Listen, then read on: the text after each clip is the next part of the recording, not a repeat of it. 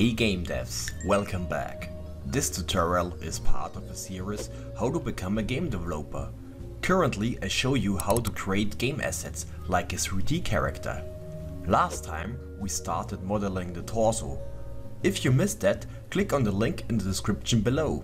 Today we start modeling the head of our 3D character and combine it with the torso mesh. I will show you all the necessary shortcuts step by step. So let's start.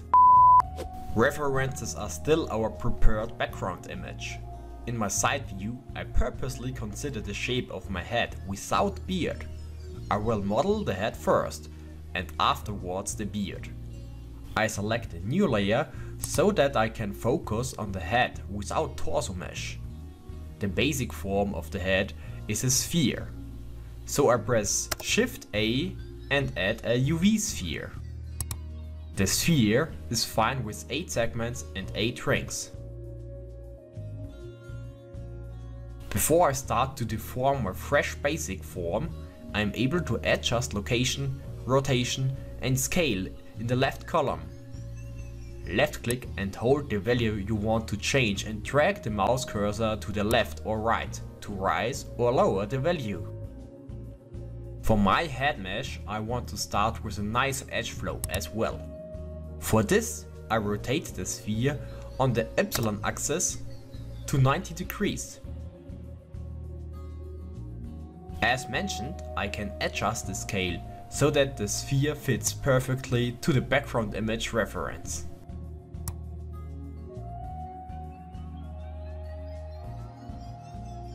Go to front view and edit mode. Select all faces on the left side and delete them. I make this because I want to mirror the face mesh with a modifier, so add the mirror modifier. Okay, nothing happened. The reason is that the object was rotated.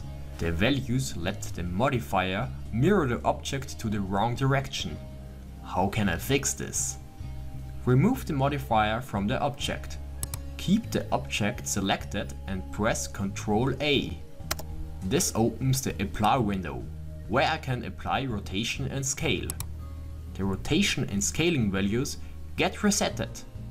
Now I can try again adding the mirror modifier and everything is working well. It is very important to create a nice edge flow for a face. This is necessary for low poly characters like this one and as well for high detailed animated faces.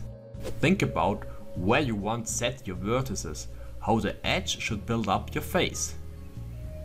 Drawing the lines on your concept would be a nice planning, and it is as well a good training for imagine volume. I show you my way how our character faces are built up and how many vertices we use for a head.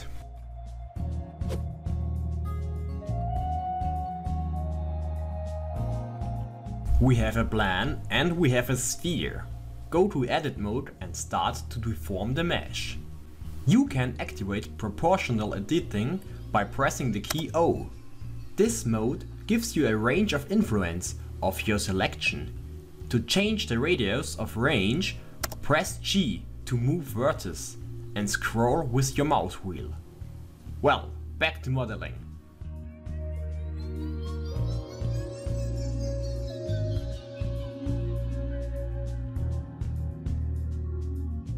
The circle in the middle should be the center of the ear. The edge next to the ear should be our cheek line.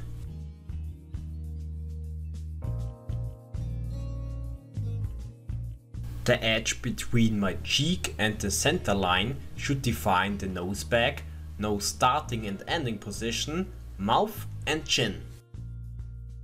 Place everything till you get a very rough blocking of your head.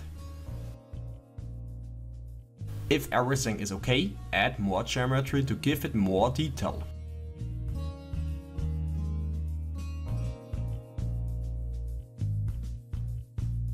The edge flow of a face is different than our UV sphere.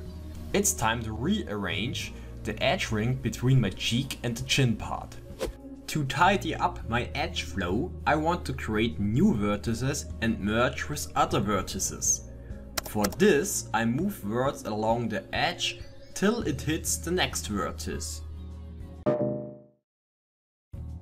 It is possible to auto-merge vertices if they are overlapping each other.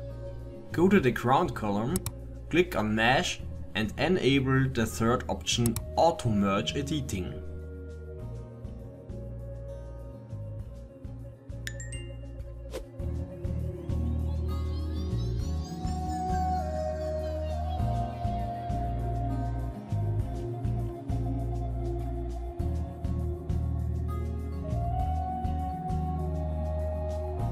Slowly we get a result of our rearrangement.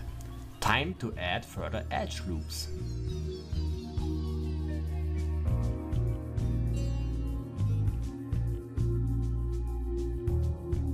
The forehead needs as well an additional loop. In fact, all horizontal loops lead to the ear center. It is sometimes necessary for low poly meshes to let the loop end earlier. For example, end it on your head temple.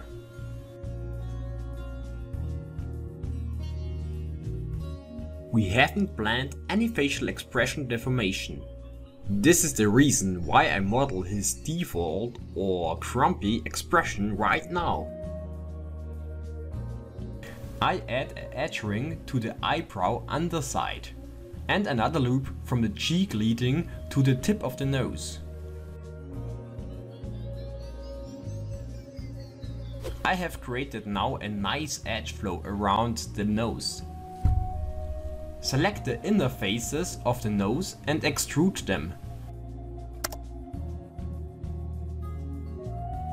Delete the faces which are created in the center. There is now a little hole in the nose. To bring the vertices back to the center, we need to enable Snap during transform. This mode let us snap to volume, faces, edges, vertices or increments. Care about which selection you have activated there. We want to snap to vertices, so select as well the vertices you want to snap. Hold left click on X-axis to only move it along this axis and move the mouse to the vertex on the center loop. Repeat this process with all vertices which are not centered. Start rearranging again.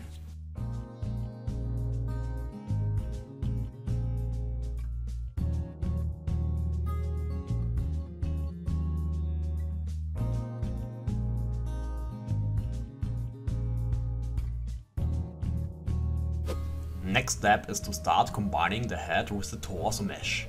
Delete the faces where the neck should start and prepare the geometry.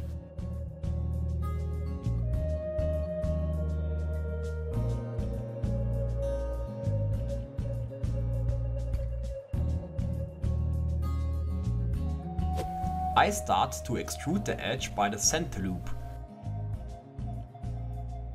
Select every single vertex and snap it to the torso mesh vertex where the neck should connect with the back. The neck around the throat area is very tiny. However, we need to adjust this area as well.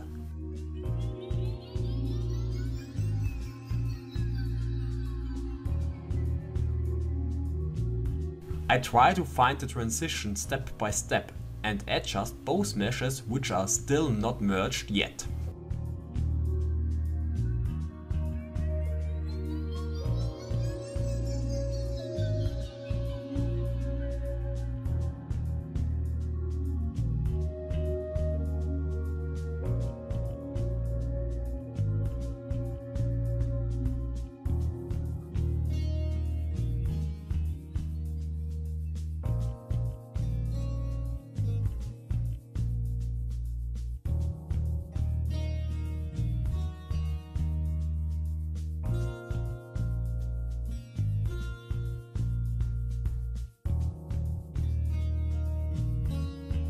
The ear is very simple. Extrude the center circle and rearrange the vertices.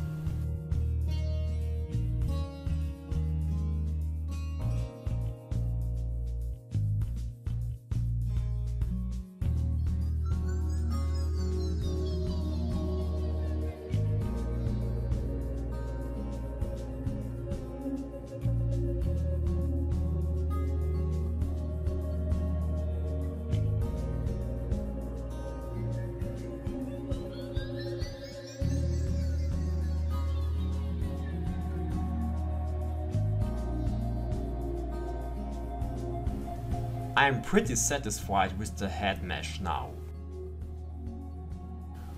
I start to prepare the geometry for the moustache.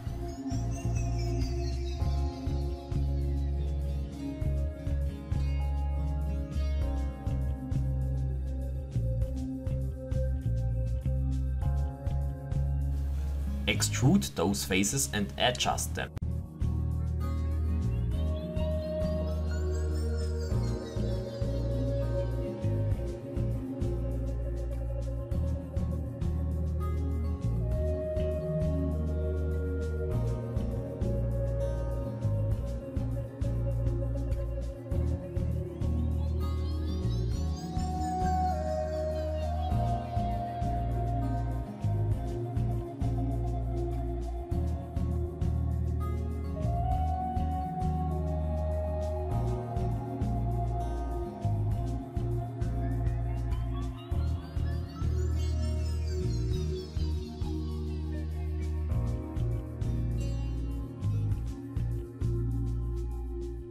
For the massive, majestic beard, I create first a plane.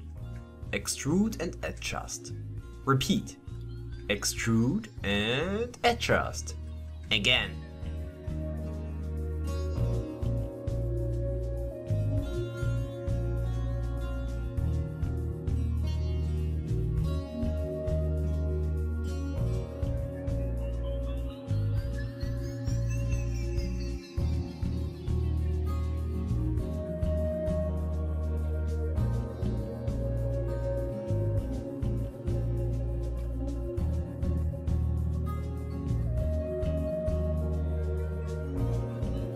When you hit the face geometry with the first edge, everything is well prepared. It's time to merge those two meshes. Select both meshes and hit Ctrl-G. In edit mode, select everything with A and then press W to open the special window. Tap on the fourth option, remove doubles, to merge overlapping vertices.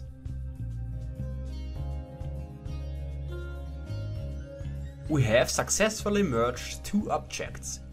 Time to fill all holes and do some adjustments.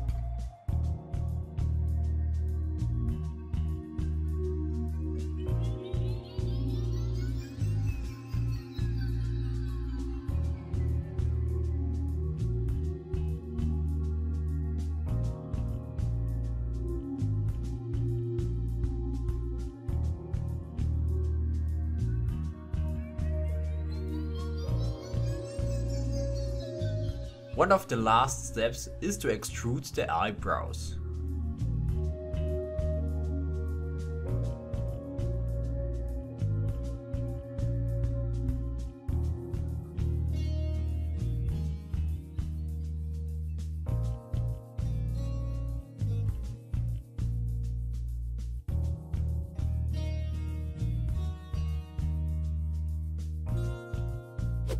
Nice! It looks now pretty good. Congratulations, we did it! The only thing which bugs me is that the beard intersects with the body geometry. I will show you soon in a quick tutorial how to create vertex groups, so that you can easily select or deselect the beard. Next time we go ahead adding arms and legs. I hope I don't forget any information or shortcuts. If you have any questions, feel free to ask me in the comments below. If you liked this little tutorial, please give us a like and subscribe to our YouTube channel for further tutorials. We love to creating tutorials, but we need as well some support. Become our patron and help us to help you. Thank you very much for watching. Hope to see you again. Cheers!